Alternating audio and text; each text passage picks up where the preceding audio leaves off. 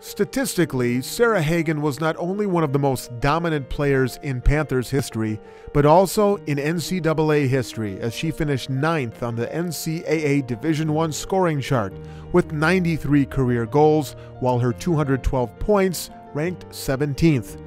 In addition to her numerous individual accomplishments, which included being a 4-time All-Horizon League and All-American selection, as well as a 3-time Horizon League Player of the Year pick, the Appleton, Wisconsin native helped Milwaukee to 4 straight regular season titles and 4 NCAA tournament berths. Behind the feats of Hagen, the Panthers won over 74% of their matches, including an incredible 29-3 ledger in Horizon League play. Sarah, who currently plays professionally for the Orlando Pride, was a 2-time semifinalist for the Herman Trophy, presented every year to college soccer's top player. She also competed for the United States U23 national team at the Four Nations tournament in 2011. There, she scored a goal in each of her team's 3 matches. Sarah Hagen. It's not just about scoring goals. She was also a fantastic teammate, very supportive. She had a wonderful personality.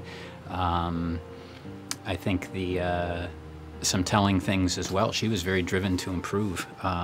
When she came in, she tested very average in a lot of the areas and physical, fitness and strength and certain things like that. By the time she was a senior, she got called into the national team, and that had kind of lit a fire in her, and I think she realized really what she was fully capable of, and it really took off. I mean, she really applied herself and started to work really, really hard, in every aspect I think she kept improving, and to me that's more telling than anything else. She, I want to read something to you from freshman year when we were recruiting her. This is what Mike said about her. "I love Sarah's composure, great sense for the game, tall and strong and is able to hold the ball extremely well. She's also tremendous in the air and strikes the ball very well. Sarah will immediately give us a different type of attacking presence that we have not had in years." She definitely did. The years before, we only scored,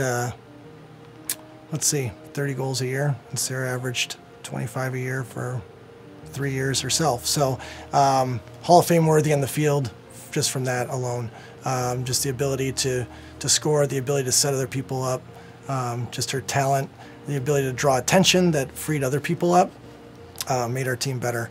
And she was just a dynamic personality that other players were very much attracted to and wanted to be with and wanted to play with. Well, I know she's still playing, and I hope she continues to play as long as she can. I think she's an unbelievable talent.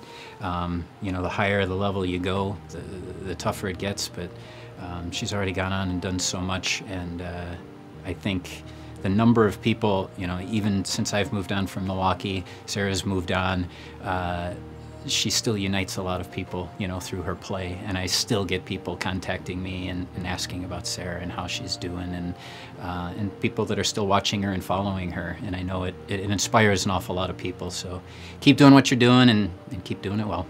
Again, we can talk about the goals and we can talk about her abilities on the field. I think her ability to lead the team in her play. I think every time we would play somebody,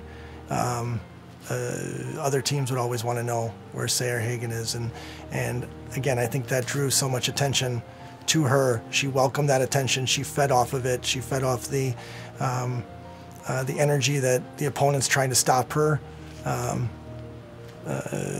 made, and she really pushed herself to try to be better and lead the team with a goal, assist, any way to get the team back and win the championship. She was a winner. She is a winner, and I think that galvanized the team, and she was very, very good. I don't think I even told Sarah, but during her playing days, she was the envy of many, many coaches. Many coaches were,